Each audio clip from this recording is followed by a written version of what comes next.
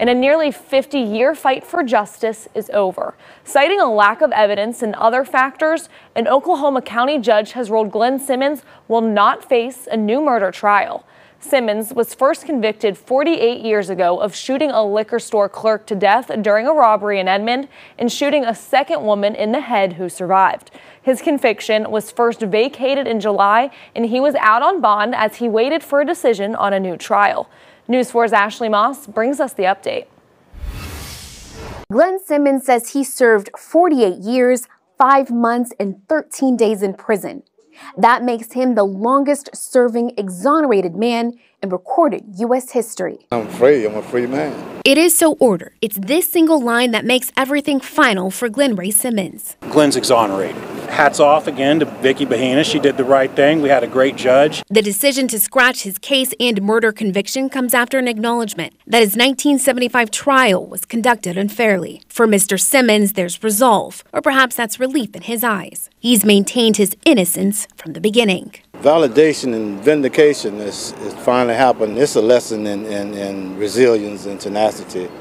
And you know, when you know you're free, when you know you're innocent, you stick with it. He's flanked by his attorneys who say with this outcome, they hope to shed light on flaws within the court system. I hope that we can make some policy changes to try and, if not eliminate, reduce what's happened to Glynn. Calling attention to this prominent message over the Oklahoma County Courthouse. Equal and exact justice to all men, all men. And that hadn't been true always for black men in our country, and really isn't true today. Racial disparities persist within the state's incarceration rates. While black Oklahomans make up about 8% of the total population, more than 1 in 4 people in Oklahoma's prisons are black. So the numbers don't add up. So when we talk about, justice, you got to also consider race in the issue. There's a lot of guys left behind where I came from. Not fortunate to have the team that I had on my side.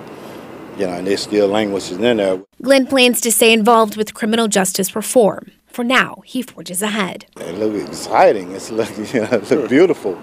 And I plan to enjoy myself, whatever life I have left, really enjoy myself.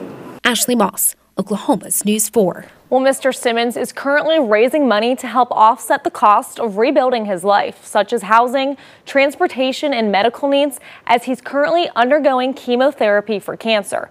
We have details about ways you can help on our website.